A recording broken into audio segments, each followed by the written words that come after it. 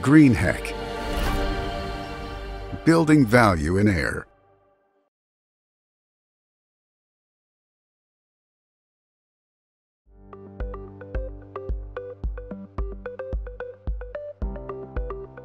All right, welcome back to the shop. Today we're going to hit part 2 of the Vari-Green HOA handoff auto control.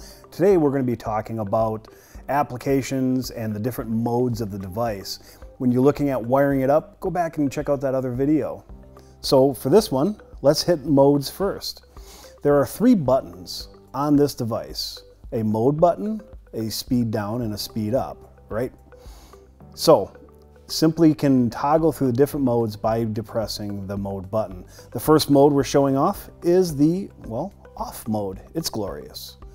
The nice part about the off mode is I can maintain power to the motor or to the fan without the fan spinning. This can assist in troubleshooting or just stopping the fan if this is your control.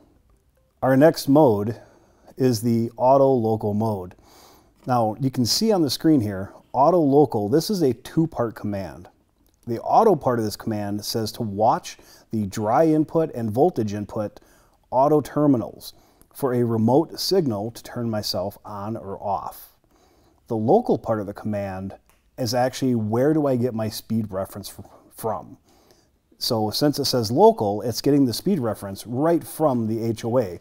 And I can change that balance of that fan or that flow rate simply by pressing the up and down arrows and then leave it where you're happy. It'll return to that point even if you lose power.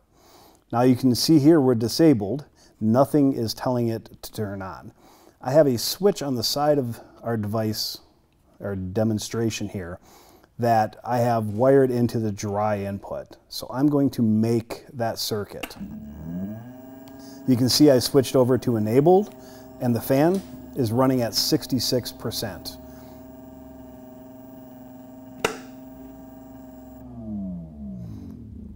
So I have remote control capability right here at these terminals, and I can set my speed and balance my system right here. Now, different types of things that would use this. I could have my makeup air or building management system, or a CO2 detector, or even just a manual switch on a wall that I can remotely turn this fan on and off and yet maintain the ability to set my speed. My next mode is auto remote. Again, auto is looking at the auto terminals. Now the remote part of this is saying, look up here on the control terminal. That's where we're getting our speed reference from something remotely. In this scenario, the Vari-Green temperature humidity controller is actually providing a 0 to 10 volt signal. So this is coming in here, and right now you'll notice it says read. I'm at 10 volts for a read. So this is telling me to run full speed, but it's not allowing the fan to actually run because our auto inputs have not allowed it. So think of a time clock that says, you know what? Control the temperature in the space, but only during 8 to 5 business hours. So let's go ahead and say the time clock made. Now I'm actually being controlled by this remote speed reference and the on-off command here.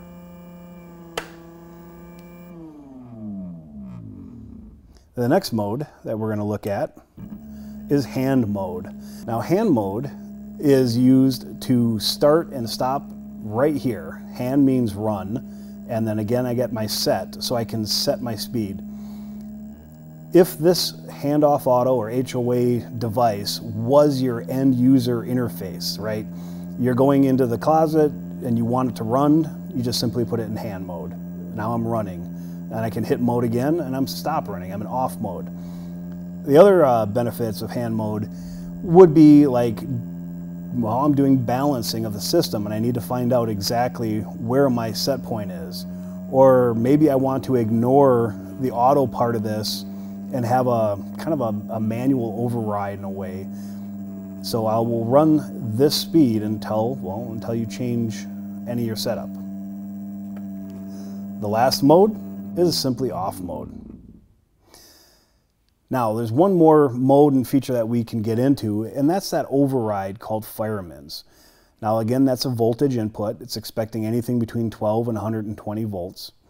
And I have actually 24 volts wired to this switch. So this is going to represent today our carbon monoxide detector or alarm in this space. And when the CO goes up too high, it's going to send that 24 volts to that terminal. Now you'll notice here, my LED starts flashing. That's just to grab your attention and let you know you were in override mode.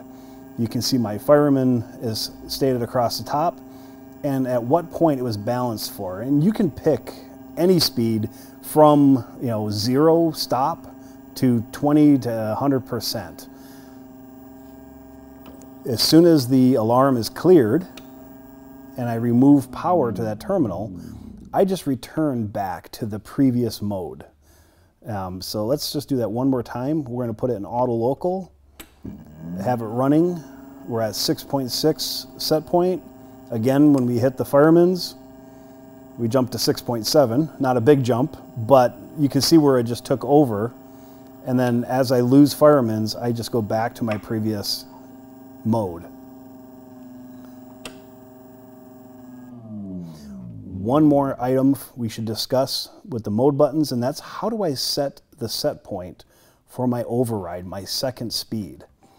I do that by simply depressing the up and down arrows at the same time for several seconds. You can see now I am in fireman's set mode, and this gives me the ability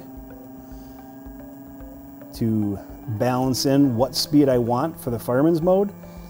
And to return back to our normal functions, I just hit mode. Now I'm right where we left off. So if I enact fireman's, you'll see my new set point is being used.